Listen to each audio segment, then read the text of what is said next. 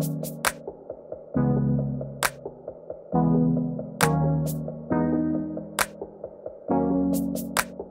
you want to see how I get a flawless base like this on Clockable, then stay tuned. Hi, I'm Lutifah, or Lou, if you know me. Welcome back to my channel. Welcome if it's your first time. So I get asked a lot, Lou, how do you get your skin to look so flawless? And honey, it starts with a flawless base. You can do everything you like with your eyes, but if the base ain't looking cute, the base ain't looking cute. So for me personally, I do like to use a primer, but I think you can skip primer if it's not for you, it's fine. But I'm going to show you exactly what I do to get a flawless base.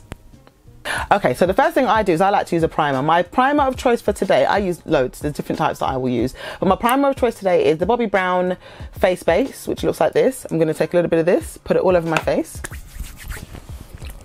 Now my eyebrows are already done. I've got a separate video on how I do my brows, so you can find that if you want to have a look. But yeah, I'm going to put it all over my face because it gives your foundation something to adhere to. Perfect. What I like to do specifically is I like to set my primer. Now I have normal skin, but I get oily around here and sometimes on my forehead. It looks like I'm oily now, but it's my lights. And the reason I like to put powder on it is because it gives me opportunity for something for it to soak up. I mean, it will get shiny eventually, but it's something for it to soak up. But also I find when you put a powder underneath to set your face, this might not work if you've got dry skin, by the way, it gives you like a flawless base to put the foundation on. The foundation seems to adhere to a smoother base and just gives it, it just looks nicer on the skin. So what I'm going to do is I'm going to take my Mercier in medium deep and I'm going to press it into my skin. I'm going to give you an example of what I do. So I'm using the brush today purely because I can't find a sponge. I probably threw it away. Oh no, there it is. I'll just find it. I'm going to give you an example of what I do. So know what I'll do? I'll take a sponge and then I'll just press into my face like this. And I kind of just press and roll. You want it to kind of not just sit on the skin, but you don't need to put too much either. It's not a huge amount. But also, if you look, I'm going to come in a bit closer. I'm going to do this side and not the other side, so you can see the difference. Normally I don't do under my eye. I don't know why I just did that, but normally I don't do under my eye because my under eye is quite dry anyway.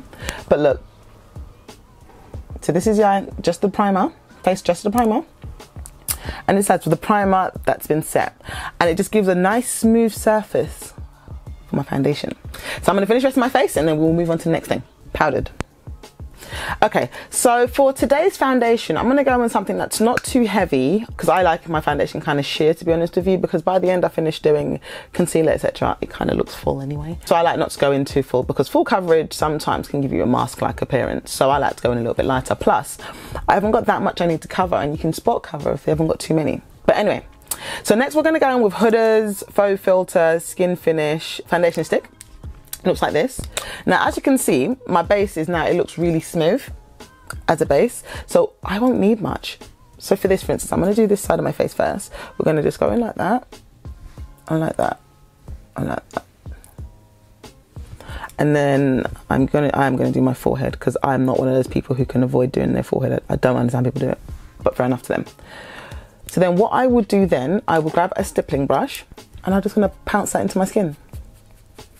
So I like to do, rather than, I don't like to drag like this because I don't think it leaves a nice finish on the skin. Personally, I prefer to just pounce it into the skin because I want it to be skin-like. If you see, this is a fantastic foundation. So I'm going to then finish this side. Oh, look at that. This foundation is amazing. But seriously, look. So I'm just going to pounce it into the skin. And with a brush like this, my preference is a brush, that's another thing. My preference is actually a brush over a sponge, but I do use a sponge. So what I'll do is I'll pounce it in like this.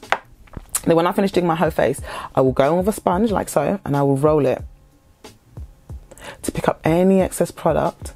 And in places like your hairline, what it does is it blends it seamlessly into your hairline. So you get this kind of seamless blend. Unclockable. Boom. Look at that. Let's get into it. Look at that, it's beautiful.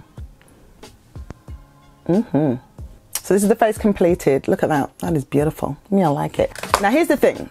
We've got our base on. We're looking good. Everything's looking one. But low key we look like an egg. So what we need to do now is put some dimension back into the face, and the first step to doing that is concealer. Now my trick, if you've been on my channel, you will know my trick is always to use two types of concealer. One is a skin tone and one is a highlight.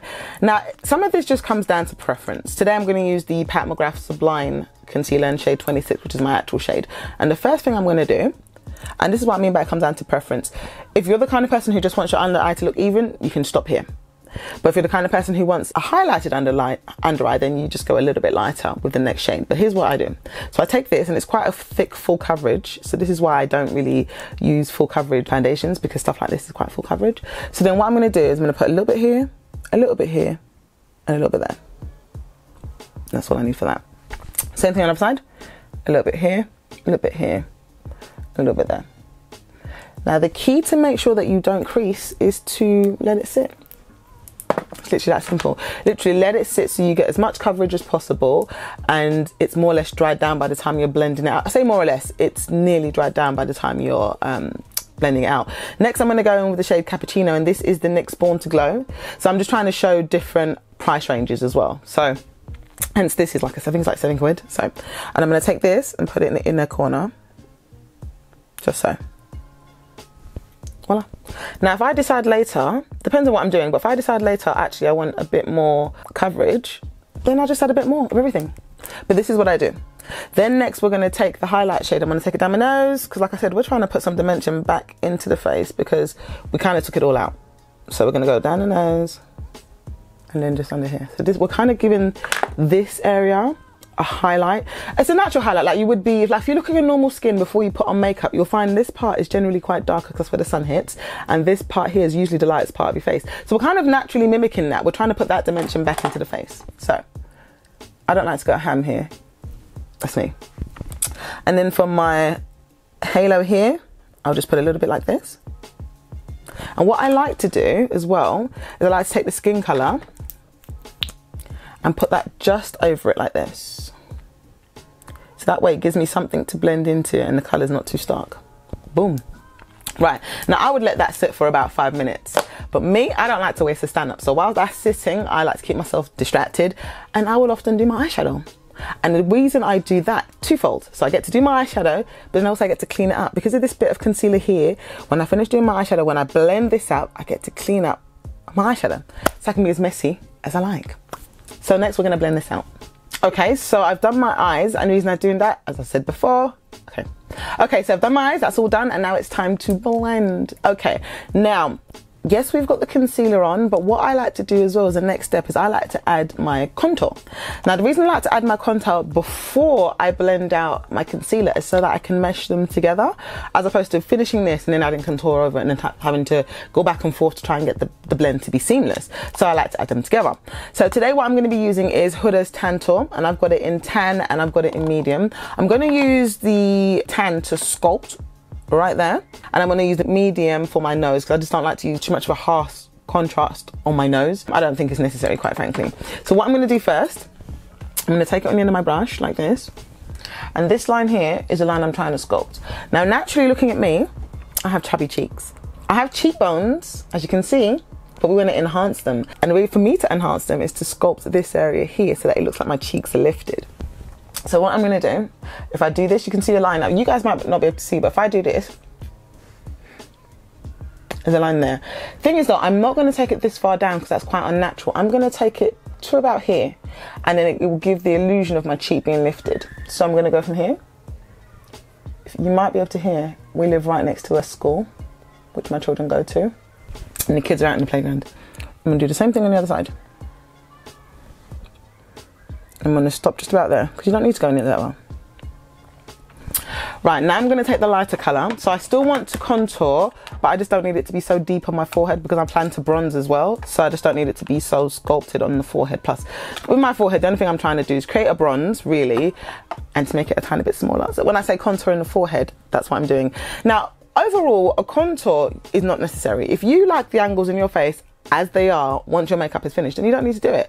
For me personally, I've got a massive forehead. Look at her. Look at her. So I just want to make her a tiny bit smaller, and we're going to create the illusion of a shadow. And that's how we're going to do it. And we're going to bronze it up as well.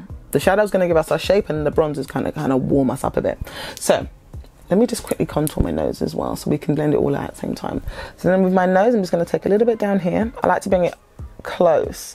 Now I'm not trying to reshape my nose, I'm trying to put it back, because when you put foundation on, you eradicate all your features. You're making a clean canvas. So for me, it's about putting it back, because I like my big old nose. Okay, now to blend this out this side, what I'm going to do is I'm going to lift. Everything's going to be lifted. So I like to pat on the line and then lift. You want your face to go this way, not down. So I'm going to lift. And as you can see, now we're creating a shadow. Do the same thing, and then we're going to lift. We're literally just creating a shadow. And then we're going to take this side and we're going to blend it into the hairline. I've placed it exactly where I want it, so now what we're going to do is just blend it into the hairline. We're just creating a nice shadow. I'll do the same thing on this side. So we're going to pat on the line, and then we're going to lift. So we're just creating a hollow. For me personally, I need to create a hollow to make my cheekbones lift. So as you can see, it's down here. And if I do this, it's making it more snatched, as I should say. For me, without this, I just have round cheeks for me, which is fine, but I want to look a little chiseled, a little sculpted. So it's going to go up. Blend, blend, blend, blend, blend. If you're in a rush, don't put on too much, because that way, if you don't blend it properly, it's not a big deal. Now notice I said I'm not taking it any further than there. If you look here, this is when I pull, that line naturally stops anyway. If I take it too far down, it's just going to look unnatural. You can do it if you like, but it's just going to look unnatural. And you know what? Everyone's preference. I know girls that go for that really highlighted under eye look, and it really suits them. It's just not for me, but it actually really suits them. There's Mela Child. It really suits her. She's got... I could lick her skin. Her skin is beautiful, but it really suits her. That kind of highlighted really suits her, but for me, so no. Okay. Now I like to take what's left and chisel out my jaw. Really gently. I prefer to do it this way than to actually add product. I just think it gives a softer blend this way.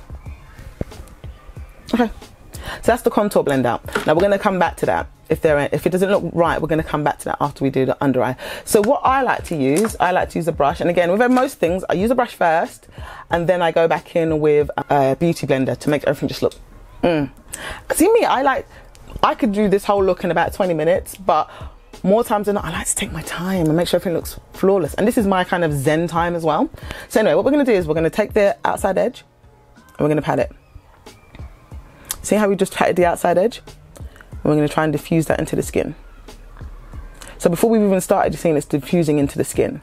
And we're going to slowly work our way up. My reason for doing this is so that if I start from the top and move down, I'm going to drag a lot of the product down. So I'm trying to avoid doing that. So I start with the edge, and then it's harder to kind of diffuse the edge. It's doable, it's just harder. Now, remember I said earlier about the eyeliner? I'm going to take my brush here. You can do this bit with a beauty blender as well. I'm just going to stretch it like that. And it gives me a nice, crisp line that I then blend into my contour. Look at that. Seamless. And we just blend, blend, blend.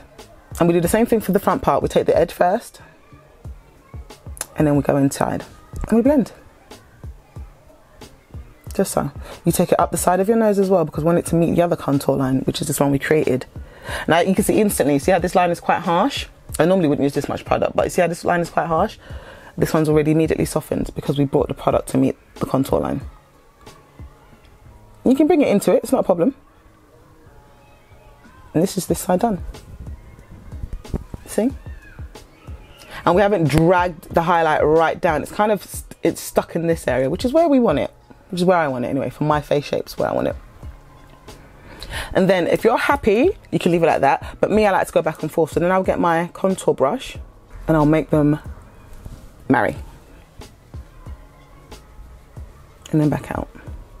So it's all marrying, it's all seamless. There we go. Look at that. Now, you can go back, and I always do. I always go back with a sponge, for instance, and I will press along the line. Especially when I'm doing a contour, like a nose contour. I don't spread it, because I don't need it to go any wider. Where it is fine. But I will press into the line. See? Now I'm going to do the same thing. I'm just going to spin this around and I'm going to press on my nose because I want to keep the concealer where it is. So I'm just literally going to press it, and because it's been sitting for so long, it won't move too much. It will just disappear nicely in place. Can you see? And then I go back in and I just press along the nose to make that line as natural as possible. Now, because I do it naturally, quite natural, because I'm not trying to sculpt the shit out of my nose. I'm literally just trying to put it back. Excellent. So now I'm going to blend out the rest of my face. Exactly the same thing I've done on this side, I'm going to do on this side, and then we'll move on to the next step. Okay, so we're completely blended out.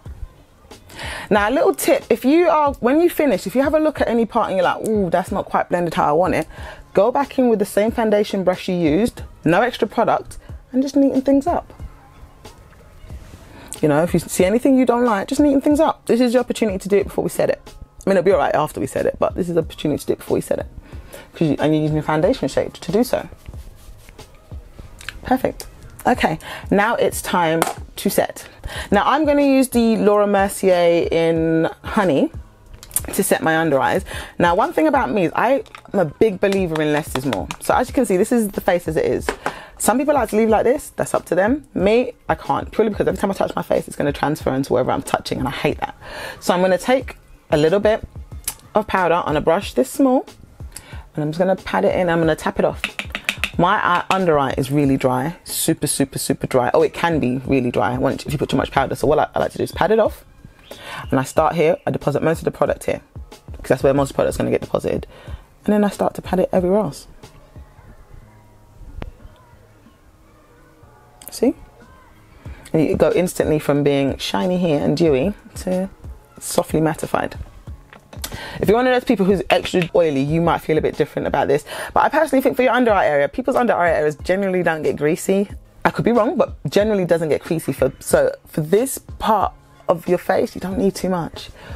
So same thing again. And because we let our concealer sit, it won't crease. So we don't need to go ham. Absolutely necessary. I'm literally going to bring it over all the bits that I put concealer on. As you can see, that is it. Same thing with my chin. We put concealer there. Just pat it in gently. Same thing with my forehead, because we put concealer there. Again, put the majority of the product you want to put in the biggest part of your face there. Because that way, if you put too much, there's space to diffuse it. But you shouldn't need to. If you're using a small brush like this, you absolutely shouldn't need to. I mean, look at that. We're going to take it down our nose. Like I said, everywhere we put concealer, we're going to set. There you go. Then what I like to do, as per usual, everything I say I do, I go over a sponge afterwards and I press it into the skin.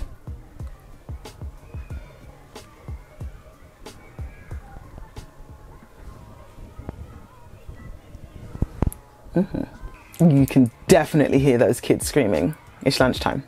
Okay, cool. So now I've literally set all the places I put my concealer, so all the places that I highlighted.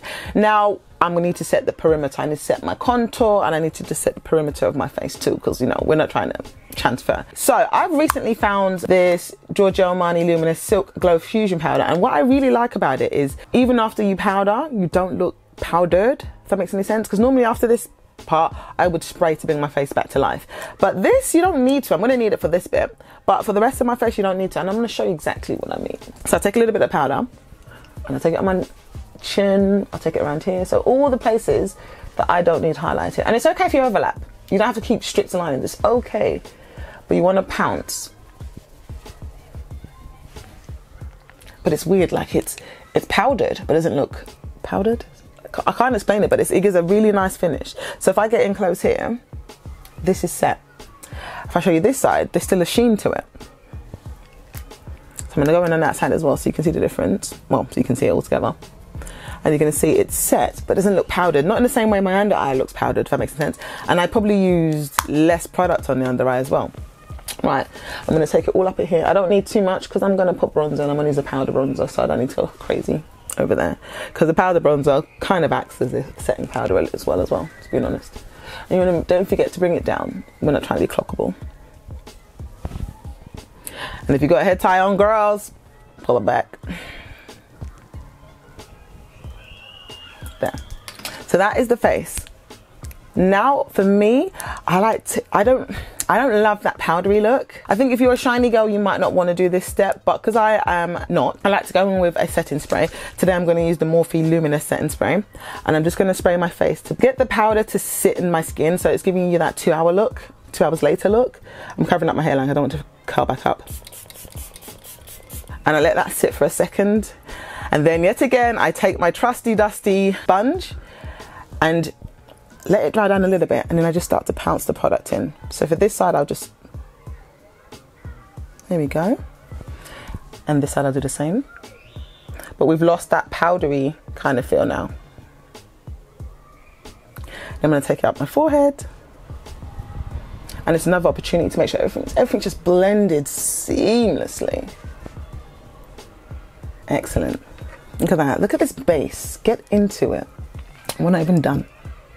Okay, so I'm going to quickly run through the last couple steps that I like to do. So I'm going to highlight next, and the reason I highlight first before I put blush and bronzer on, because I don't want it to be beaming, and I find if you do it first and put the other things on top of it, it's not. Now that said, I said all of that to say this, I'm going to put loads on. Now the reason I'm going to put on loads on is because my final step of makeup involves dusting with powder, and it will dull it down. And I like that kind of glow from within. And I like, if you look at that, see, I've used this tiny brush, and if you see, look at how dispersed it is. It's not just kind of lumbering in one place, and I literally just pat. I don't swipe, I just pat. Now, if you have textured skin, you might want to skip this bit, and I'll tell you why, because it will show any unevenness. If you use a cream highlighter, though, that could work. But we're trying to go for a flawless base. We don't want anything, you know, showing us off, or showing out. So we just bet it there. A little bit on top lip. I do my nose, but I just take my finger and I will just pat it there, and I only go up to the middle of my nose and then there, and we'll just rub it. Cute. There you go, look at that, pretty. Right, for today's blush we're going to use one from Pat McGrath's Divine Blush Collection, and it is Electric Bloom, which looks like this. Now I'm just going to grab a brush like this, and what I'm going to do is I'm just going to pat it like this. So just going to pat. I picked up a lot of product. Oh shit. I always do this. But it's fine. When we dust our face afterwards, we can dull it down. Right now I'm rethinking my life. I'm like, do I want to put this on my... Yes, I'm going to. Okay, so we start here in the middle. Remember what I would say? You want to deposit the most amount of product on the biggest part of your face. Now for me, because I don't want you to be able to see loads of product here, I'm going to put it here. See? And then I'm going to bring it forward, and then I'm going to take it back. And that's the key to not having excess anywhere. Now I'm going to make sure that's thoroughly blended before I add it any more. If I'm happy with it, I leave it. If I'm not, I put more. So I'm going to do the same thing again. And go back and forth. But I just don't want the majority of the product anywhere near the balls of my cheek. And I'm going to do the same thing on the other side. We're going to start here. And then bring it around. Yeah, it's going to go back and forth until you're happy. And I'm happy with that. We've added this soft dimension, but you can still see the highlight. Now last but not least, I'm going to use bronzer, and today I'm going to use the Charlotte Tilbury. Now I generally tend to use two bronzers. I love bronzer and what it does for you. So I'm going to go in with the small end first, pat it a little bit, bum bum bum, and then what I'm going to do is, now there's my contour line right there, I'm going to go a little bit higher. Just there. So everywhere the sun would naturally touch me. And the same thing, you want to go up. So let's go up that way first, into the hairline, and then slightly flick it out. There we go. And we're going to go all over our hairline. And do the same thing on this side. There's your contour line. We kind of want to keep that just a little bit. So we're going to go just above it. And then flick it up and flick it out. So now you're starting to see the warmth coming through. But you can still see the contour. And by that I mean when I smile, we got cheekbones that I don't really have. So we're going to go here. And then I like to take the other end and disperse it. Just make sure it's nicely dispersed. We are not looking clockable. I'm going to use the bottom end as well, just go into my hairline a bit. And then flip it around so that we're dispersed. Now I love bronzer. So I'm gonna put in another one. I think today I'm gonna go with Cocoa Naughty because I don't want to be too sculpted. I'm only going to lunch with my husband. And I'm gonna take the bigger end.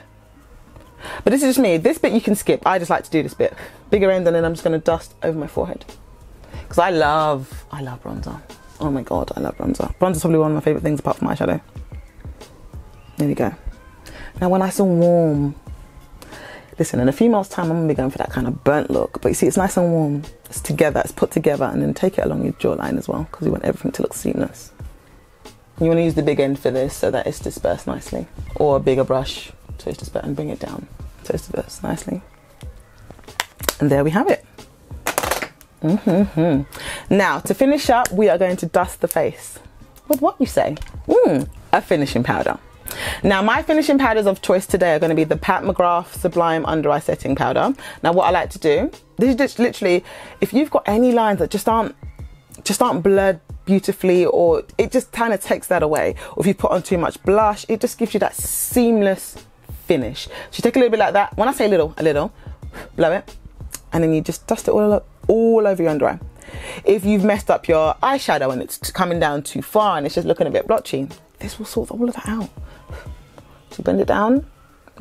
You want to dust it over everything. So my highlighter that I've put there, I'm going to dust it over it. And as you can see, it's giving me that kind of glow from within, as opposed to a stark glow. Perfect example. My nose contour right now is looking a little stark, or for my likings anyway. So I'm going to do, firstly, I'm going to do that, blend it how I want it. And then I'm going to take the dusting, the magic powder, I'm just going to dust it over it to soften any lines. And I'm not sure if you guys can see it, if the camera will pick it up, but it instantly softens and blurs. We're going to take it up here to the forehead, and we're using a slightly lighter colour here because we want to still keep the kind of highlighted look. Here we go. You don't need loads. And then for the rest of my face, I'm going to take the Charlotte Tilbury powder. Now I use shades 3 and 4 interchangeably. What's this? This is 3. I use them interchangeably. I'm not that fussed about it. And I take a nice wide fluffy brush like this, dust it here, and then just do the rest of my face. So the blush, the bronze, everything, you just dust it over really lightly. Get your forehead. And any part that you may have skipped, may have missed, it just gives you this beautiful finish. Voila. Right, now to finish, I'm going to use a setting spray. I'm going to go in with the Charlotte Tilbury setting spray. I'm just going to do that. And yet again, I'm going to do the same thing. Your sponge is literally your best utensil, because what I'm going to do, let that set for a little bit, then I'm going to pump it in to bring my skin back to life. If that setting powder, finishing powder, sorry, I should say, has, you know, dulled it or made it a bit powdery. Et voila. And this is the finished look, and this will last all day. Like it's now this is an easy breezy look for me, but this will work whatever you want to use. If you want to use a heavy foundation, if you want to use a lighter concealer, this will work. Do it this way. This will work. Also, remember, your sponge is your best friend. Brushes are wonderful, and the reason I don't use a sponge to apply my foundation, A, it's too messy for me. I don't like my fingers dirty, but B, it takes too long, and I don't like the finish that I don't like the ultimate finish that it gives you in terms of pressing it into your skin with the foundation. I prefer to go in with the brush, and then I use the sponge to take off the excess. That's another thing as well, just so you know, not once during this whole application did I wet this sponge. This sponge was dry the whole time because I want it to pick up excess. I want it to press powders into my skin, and it can't do that effectively if it's wet. So for me, my preference is a dry sponge, but again, it's also because I am using brushes, so those are my preferences. But I just think together, should I get close? You see how the blend is seamless? Get into it. Yes, get into it. So this is how I do my flawless base. Next, I'll do a video on eyeshadow, easy peasy, one shade eyeshadow, and then we're going to kind of step it up from there. Then we'll do like adding other colors, blends, etc, etc. We're going to have some fun, but let's go back to basics. This is how I get my flawless base.